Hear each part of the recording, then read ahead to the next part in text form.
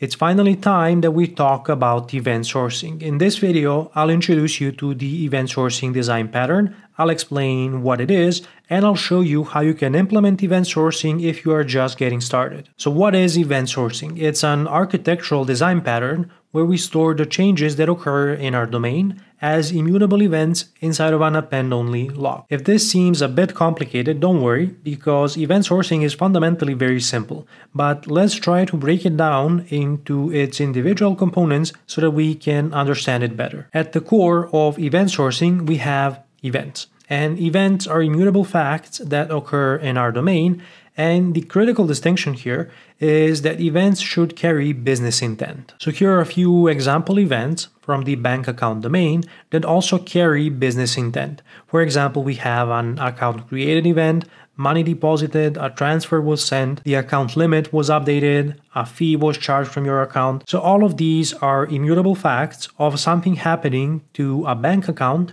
and all of these events happen in some sort of sequence. So this is our next concept after events.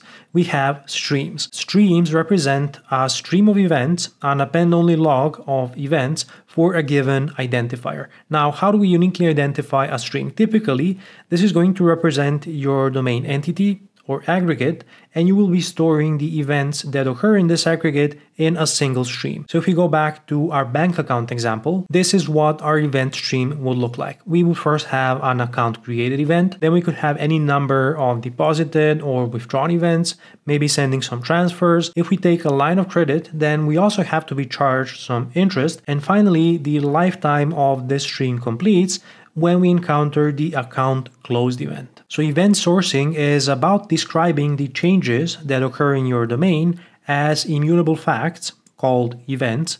These events carry business intent, and of course they will carry the required data to describe a given event. So each of these events will have a unique account identifier and then some specific data that are relevant to a particular event. But notice that at no point are we storing the complete state of a bank account. We are just storing the individual changes that occur on the overall aggregate. So this brings us to our next concept in event sourcing, which is about state. How do we actually determine what is the state of our aggregate so that we can decide if we are allowed to perform another operation or not? And this is one of the most important concepts to understand with event sourcing. We are never really storing the application state. We are only storing the events that represent the changes in state. Now, in order to perform our business logic, we will need to calculate the application state at the current point in time. And how we do this is we simply take the stream of events that we have in some sort of database, which is often called an event store, and we replay the events one by one, starting from a blank slate, the empty state of our bank account, and we apply these events one by one. So we would first have the account created event and calculate the current state of our bank account based on this event. Then we're going to apply the money deposited event, the money withdrawn event, and each of these events contain some metadata telling us what happened to our aggregate. And then based on that, we can determine what is the current state of the account. Once we have replayed all of the events, we get the most up-to-date state of our aggregate. So I'm going to stop here when it comes to our theoretical discussion about event sourcing, and then let's jump into the code where I'm going to show you how you can implement an event sourcing aggregate. I won't be using a database or an event store. We're just going to model our events and a bank account, and I'll show you how to design an aggregate that's using the event sourcing pattern. So let's start by defining a base class that's going to represent our event. And one of the core properties that I want on an event is the stream ID, so that I can identify the aggregate where this event belongs to. Now, I'm also going to include a datetime property, which is going to be my timestamp, and I'm going to initialize it by default to the current UTC time. So this is going to be our base event type. Now, let's talk about specific events that are relevant for our bank account domain. So I'm going to create a record called account opened. And what I want to do here is to be able to identify this account somehow. So I'm going to create an account ID. Then let's also store the account holder name as part of this event. And then we're going to have an initial deposit which could be 0, but this is the amount that you will deposit into the account when you are opening it. And of course, let's specify a currency, and I'm going to have a default value. Now we're going to inherit from the base event, and what I'm going to do is to pass the account ID property as the stream identifier to the base event class. Now let's go ahead and create a couple of more events. For example, we could have a money deposited event, and we have to know which account it is. So I'm also going to add an account ID. Then let's have an amount, and I'm going to add a string property representing the description of this deposit. And then let's also inherit from the base event, and I will pass the account ID as the stream identifier. Let's also copy this, and instead of money deposited, I'm going to make a money withdrawn event, which also contains the same properties, but the name of the event carries a different business intent. In the first case, we are depositing into an account. In the latter case, we are withdrawing a given amount from our bank account. Let me create another event, which I will call money transferred, and it's also going to contain an account ID, an amount. I will need another identifier that's going to represent which account I am transferring the amount to, and then all else remains the same. And finally, let's create another event that's going to complete the lifetime of our aggregate, and I'm going to call this the account closed event. It's also going to need an account identifier, and let's also specify a reason why we are closing the account. So now we have a couple of events inside of our domain that represent what can happen to a bank account. We can open it, deposit money to it, withdraw or transfer money to a different bank account, and finally, when we no longer need the bank services, we can close the bank account. And instead of storing this as just one state object in a relational database, what we do is we store a stream of events that explains what happened to our aggregate, our bank account, during its lifetime. And you will see that this opens up a lot of possibilities to what you can do with an event stream. Now, what do we need next? We need our bank account entity. So let's define our domain entity or aggregate. So I'm going to create a public class called bank account, and then inside of it, I'm going to specify some initial state. We need a way to identify our bank account, so we'll have an identifier. Then we have our account holder, the current balance, the currency of this bank account, and if it is active or not. One more thing that I'm going to add is a list of events. Let's call this events. It's only going to have a get accessor, and I'm going to initialize it to an empty list. Now, ideally, this would be an immutable list, but for our example, I'm just going to use a simple in-memory collection, and we're going to store the events that we apply on our aggregate inside of this list. Now, let's actually talk about behavior and initializing our aggregate. So I'm going to start by creating a private constructor.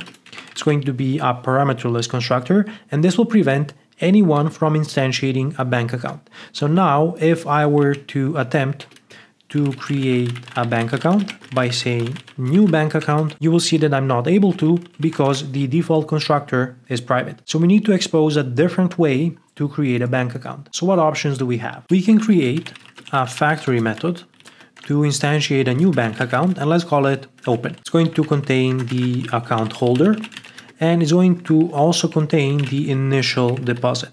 So let's specify the initial deposit, and let's also specify the currency, and let's leave the default value as in our event. We can do some precondition checks. For example, if the account holder's name is null or white space, we can throw a new argument exception, and let's say that the account holder name is required. So we're writing this as we would in a typical domain aggregate. Now let's check the initial deposit, and if it's less than 0, I'm going to throw another argument exception, and we're going to say the initial deposit can't be negative. And finally, we get to our bank account. So let's create a new bank account instance. And because we are within the context of our bank account type, we have access to the private constructor. So we're going to initialize it and return it as the result of this method. Now, what about setting the state of our bank account? Well, we won't actually do this. We're going to initialize an account opened event. And here we can specify a new identifier for the bank account, and we already have the account holder, the initial deposit, and the currency. So we have our event. Now what do? Well, now we need a way to apply this event to our aggregate. So I'm going to call some apply method, which doesn't exist yet, and apply this event to modify the bank account's state. So this is the only way how we modify the state. We apply our events, which represent immutable facts of something happening in the domain. In this case, we are opening an account. So let's create a private method called apply, which is going to accept an object representing our event. And then I can do a switch on the event, and based on the event type, I can do some different behavior. So let's say when I encounter an account opened event, I'm going to set the identifier, the account holder name, the balance, the currency, if the event is active or not, and then we can break. So I'm going to accept this autocomplete, and I'm going to omit appending the event because I want to move this outside of the switch statement. And I'm also going to update the argument to be the event base type. So this is how we actually modify the state. We apply events that modify the bank account. And at this point, we can also introduce cases for the other events. So when we encounter the money deposited event, we want to increase the balance of the bank account by the amount value. When we encounter the money withdrawn event, we want to decrease the balance based on the event's amount. What about the money transferred event? Well, we also want to decrease the balance. So this is the same as a withdrawal, except the business intent is different. And then we have the account closed event. And in this case, I want to set that the account is no longer active, and we're going to complete our switch statement. So now we are handling all of our business events inside of the apply method. And now all that's left to do is to expose behavior on our aggregate is going to actually apply these events if the required preconditions are satisfied. What else can we do now that we have the apply method? Well, now we have an option to fetch the stream of events from our event store and replay them to get the current state of our aggregate. So let's have a method returning a bank account, and this will actually be a static method, and let's call it replay events. The argument is an array of events, and what do we do inside? So we will initialize a new bank account instance, and then we can iterate over the collection of events and apply them one by one. Now it's assumed that the collection of events is stored based on their timestamp. This is something that an event store will guarantee, and once we replay all of the events, we get the latest state of the bank account aggregate. And now all that's left to do is to implement the behavior methods. So we need a way to withdraw money, to transfer money, to deposit money, and to close an account. Now I'm going to speed up this part and add a few helper methods. So the first one is going to be a helper method to ensure that the account is active. So I'm just going to apply a precondition check, and if the account is closed or not active, we're going to throw an invalid operation exception. So now let's implement our behavior. So after opening the account, we want to be able to deposit money into the account. So we expose a method called deposit, where we specify the amount and the description. We're going to ensure that the account is active, that the amount is non-negative, and then we can apply the money deposited event. We specify the identifier that we have on the current instance, and this is how we change our state, but we also record the fact that the money deposited event occurred. In the same fashion, I can implement the withdraw method with its preconditions and then apply the money withdrawn event. And then let me do the same for the transfer and close methods. I'll create a transfer to method where you can specify the account ID, where you are transferring a given amount and a description. It has its own preconditions, and then we apply the money transferred event. And when we are closing the account, we have to ensure that it's active to begin with. Then we have to ensure that the balance is equal to 0 because we can't close an account that hasn't been emptied. So this is basically our business logic that we are checking before applying the event. So finally, we have the account closed event. It's going to transfer the account into the inactive state, and we complete the lifetime of a bank account. So now that we have our event source aggregate, how do we actually use it? That's what I want to show you next. So remember that we can't use the constructor, but we can use the static open method. In here, I'm going to specify the account holder name, and let's say that the initial deposit amount is 1,000.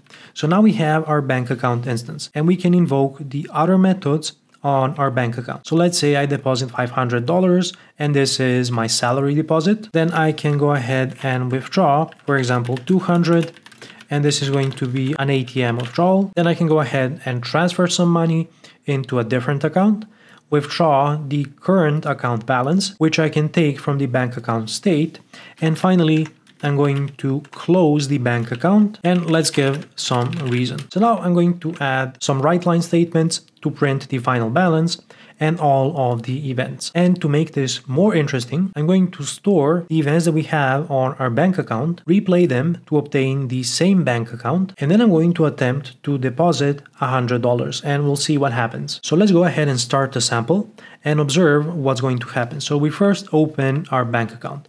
This contains a couple of preconditions.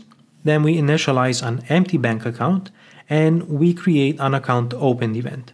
We apply this event, which leads us to this switch statement where we modify the bank account state and we append the event to the events collection. Finally, we return the updated instance. Then we're going to deposit some money, withdraw some money, transfer some money, withdraw again, and we're going to close the account. So the account is still active and this precondition is going to complete. We empty the account balance, so our business check, if the balance is non-zero, is going to pass, and we're going to apply the account closed event. So let me jump into the apply method. Let's go over the switch statement, and if I take a look at the events collection, you will see that it contains the 6 events that we have applied so far. Each of them have the same stream ID and their respective timestamps in order of creation, and this completes the lifetime of our bank account. So our stream has received a final event, and based on our business logic, it can't receive another one. So I'm going to jump over these statements here, where we print out some stuff to the console. We'll get back to that. And then let's try to take the events that we have and replay them. So what do? We initialize the bank account, and I'm going to replay the events one by one as they occur. So this would be like me fetching the events from an event store and replaying them to obtain the final state of my aggregate. So if I go ahead and compare the bank account instance that we see here, you will see that it has 6 events. The balance is 0, the account holder is MJ, and if I take a look at the bank account that we originally had, you will see that it has the same state. So this is how you derive the current state of the aggregate by replaying the events. Now what happens if I try to deposit an amount after replaying the events? Well, my precondition is going to fail because the account is closed, and I'm going to write the exception into the console. And if we take a look at the console, we can see how we were applying the events. So we first have the account opened event, then the deposited event, withdrawn, transferred, withdrawn again, and the account has been closed. And then we will try to replay these events and withdraw again, and this time we ran into an exception because the account was already closed and we don't allow any changes on closed bank accounts. Now, having to rerun your events every time you want to calculate the current state is pretty expensive, and the bigger the system you have is, the more expensive this is going to become. And that's why we introduced the concept of projections. So projections allow us to create the read model for the aggregates that we have inside of our domain. So as the events are being appended to the event stream, we are going to store them in an event store, but we're also going to process them inside of our projections. And these projections can produce the read models that are optimized for reading. We can store the read models as JSON documents that we can easily return to the client based on the stream identifier. So for example, we have an event stream for our bank accounts, and we can apply a set of projections on these events to produce some specialized read models, like a balance tracker, so that we can easily display the current state. We can have a read model for a transaction list or recent activity, for analytics and some summaries, and you can derive all of this state from scratch based on the event stream, which you have as an immutable fact inside of your event store. And remember that the event store is an append-only log. We can only add events to the stream and we can never delete them. I hope you enjoyed this introduction to the event sourcing design pattern and found it valuable. Let me know in the comments if I should make more videos about event sourcing. One topic that we could explore is introducing an actual event store and then creating some projections for our read models. If you want to improve your skills further, then you should watch this video next. Check out my software architecture courses to become a better .NET developer, and until next time, stay awesome.